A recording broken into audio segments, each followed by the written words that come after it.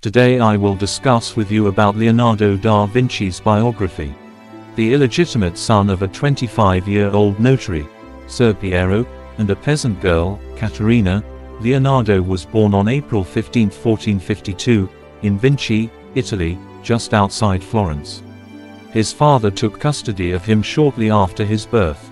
Growing up in his father's Vinci home, Leonardo had access to scholarly texts owned by family and friends. He was also exposed to Vinci's long-standing painting tradition, and when he was about 15 his father apprenticed him to the renowned workshop of Andrea del Verrocchio in Florence. Even as an apprentice, Leonardo demonstrated his great talent. Indeed, his genius seems to appear in a number of pieces produced by the Verrocchio's workshop from the period 1470 to 1475. For example, one of Leonardo's first big breaks was to paint an angel in Verrocchio's Baptism of Christ, and Leonardo was so much better than his masters that Verrocchio allegedly resolved never to paint again. Leonardo stayed in the Verrocchio workshop until 1477. Seeking to make a living, and new challenges, he entered the service of the Duke of Milan in 1482, abandoning his first commission in Florence, the Adoration of the Magi. He spent 17 years in Milan, leaving only after Duke Ludovico Sforza's fall from power in 1499. It was during these years that Leonardo reached new heights of scientific and artistic achievement. The Duke kept Leonardo busy painting and sculpting and designing elaborate court festivals, but he also had Leonardo design weapons, buildings, and machinery. From 1485 to 1490, Leonardo produced studies on many subjects, including nature, flying machines, geometry, mechanics, municipal construction, canals and architecture. His studies from this period contained designs for advanced weapons, including a tank and other war vehicles, various combat devices, and even submarines. Also during this period, Leonardo produced his first anatomical studies. His Milan workshop was abuzz with apprentices and students. Unfortunately, Leonardo's interests were so broad, and he was so often compelled by new subjects, that he usually left projects unfinished. As a result, he only completing about 6 works in these 17 years, including The Last Supper and The Virgin on the Cross, leaving dozens of paintings and projects unfinished or unrealized.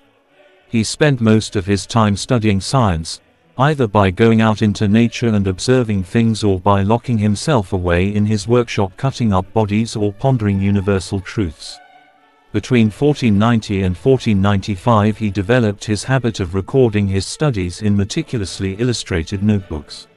His work covered 4 main themes: painting, architecture, the elements of mechanics, and human anatomy. These studies and sketches were collected into various codices and manuscripts, which are now collected by museums and individuals. Back to Milan, after Ludovico Sforza's fall from power in 1499, Leonardo searched for a new patron. Over the next 16 years, Leonardo worked and traveled throughout Italy for a number of employers, including the infamous Cesare Borgia. He traveled for a year with Borgia's army as a military engineer and even met Niccolò Machiavelli, author of The Prince. Leonardo designed a bridge to span the Golden Horn in Constantinople during this period and received a commission, with the help of Machiavelli, to paint the Battle of Anghiari. About 1503, Leonardo reportedly began work on the Mona Lisa.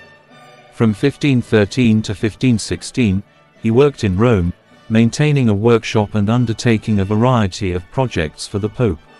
He continued his studies of human anatomy and physiology, but the Pope forbade him from dissecting cadavers, limiting his progress.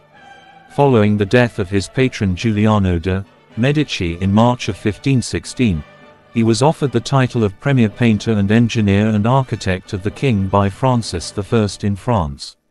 His last and perhaps most generous patron, Francis I provided Leonardo with a stipend and manor house near the royal chateau at Amboise.